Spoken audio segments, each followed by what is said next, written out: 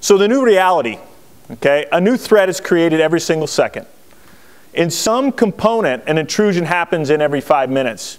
90% of organizations have some form of active malware on their systems. Extremely scary. Last but not least, we did touch on the mobile malware phenomenon. All right? I often do this, and I'm going to save us from this today. I take a poll in the audience around BYOD and your mobile devices. And the fact that these smartphones are really the key platforms for us accessing the internet. How many of you basically take a look at your smartphone and use it as your primary device to access the internet? It could be your tablet as well. Give me a quick raise of the hand. Access the internet more from your mobile device than your PC.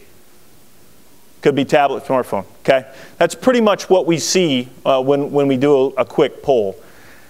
Typically, most people, and I don't know if this is an oxymoron from a smartphone or not, don't often have antivirus or some firewalling or smart browsing technology on that device.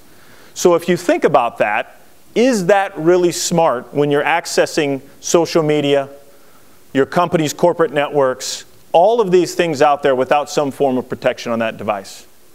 This is what we're dealing with when Ryman refers to bring your own disaster. These devices are getting infected.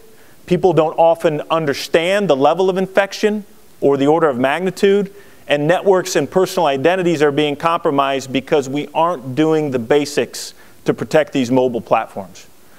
A huge trend that we're seeing out there, and the bad guys know it. They know that we don't have particular protections on our devices. The basic blocking and tackling that we know we have to have on our PCs, we're not doing that from our mobility platforms. Very scary. What I'm going to do real quickly, and then I'm going to turn it over to Howard a little bit, I'm going to frame up a little bit more around what we're going to talk about today.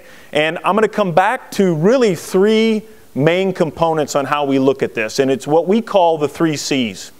The 3 C's stem from consumerization. That's your BYOD.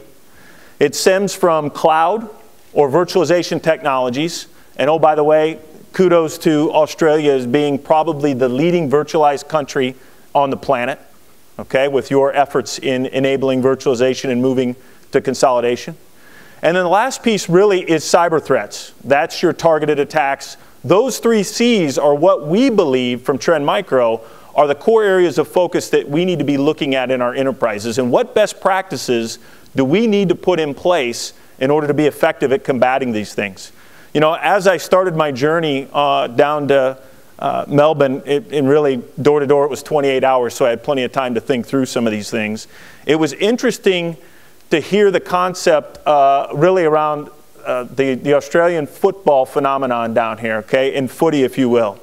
Tomorrow I get to partake in that. I'm going to go to the game tomorrow and watch my first footy game. I'm a huge football fan. I think everybody in this room understands or has some association with footy. So one of the things I thought was interesting is the concept of sevens now. Everybody familiar with sevens? Is really exploding in the US. All right?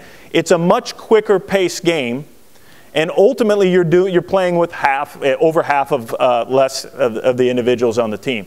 I tried to draw a similar comparison to give you an analogy within the cyber realm. And what that means is if you go from playing from 15s to 7 on the same field, that creates a lot of gaps. Okay?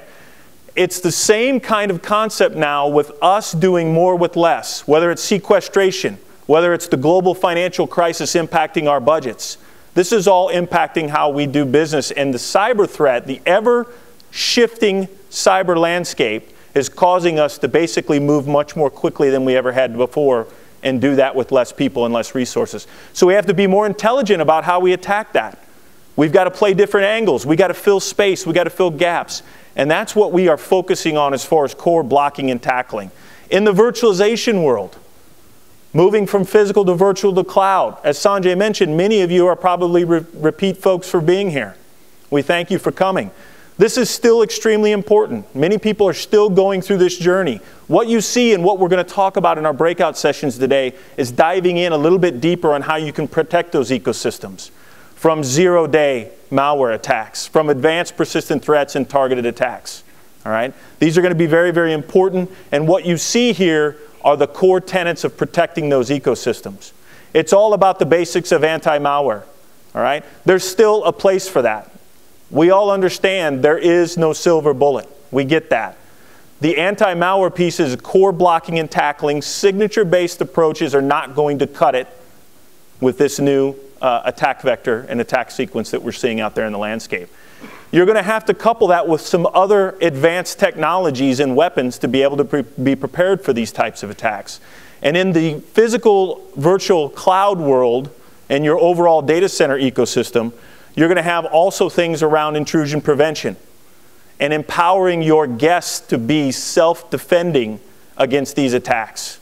All right? Firewalling capabilities that let you virtual patch against zero-day Java attacks that you may not have a patch for or you may not be able to get to. How are you supposed to improve your operational efficiencies when you're constantly trying to keep up with patches and move the needle when it comes to that perspective?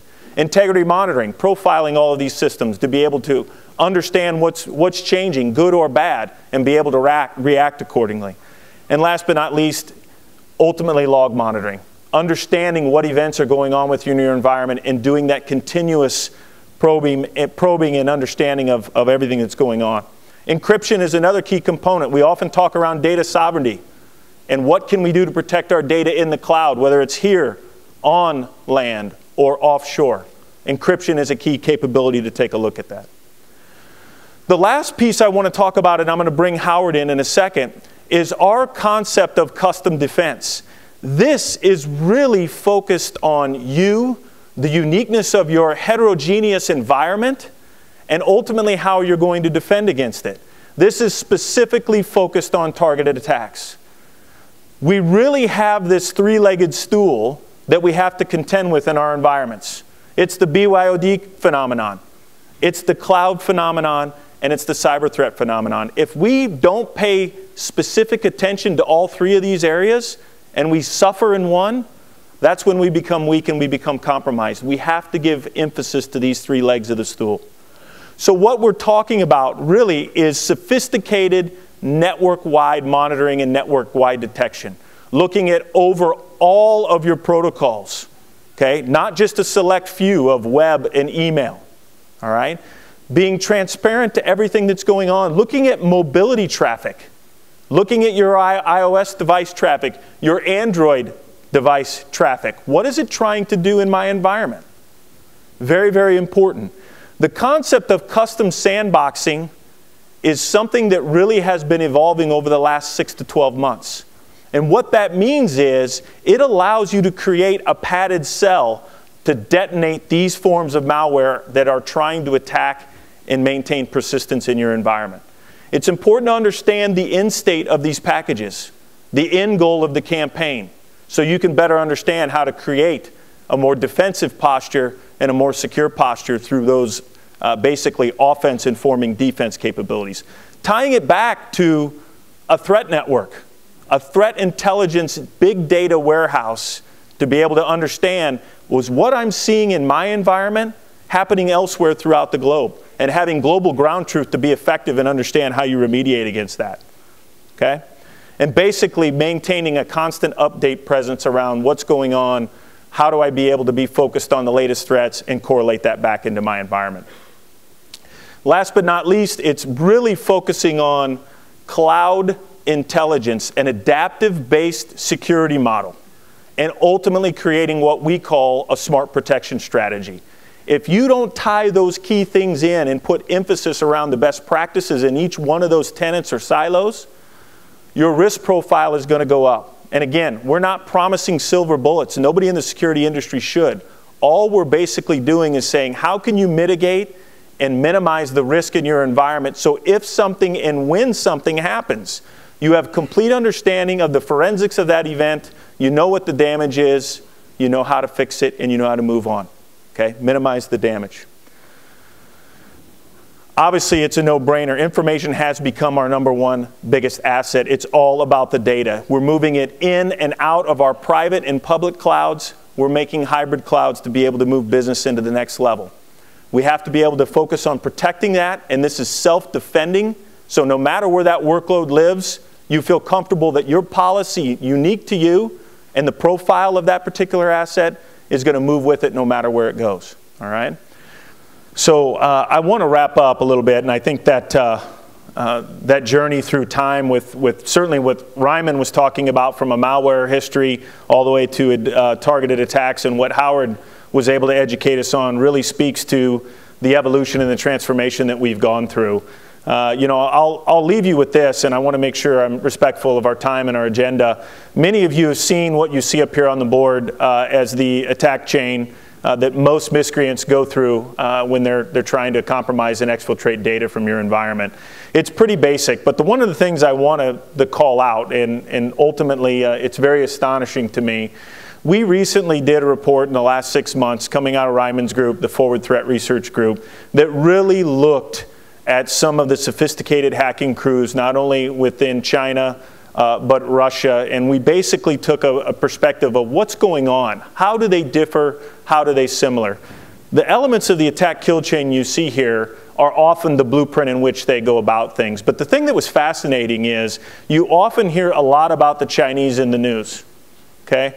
But our research and our great work that was done by the Forward Threat Research team really concluded a little bit different story. And the fact that the Russians are certainly an elite class of hacking crew, much like the Chinese. Iran is another sophisticated hacking crew. But one of the unique things that they did was much more stealthy in the way they were going about things. And I think we're hearing more about the Chinese is because they're getting caught and using more common tools than often the Russians do. Okay.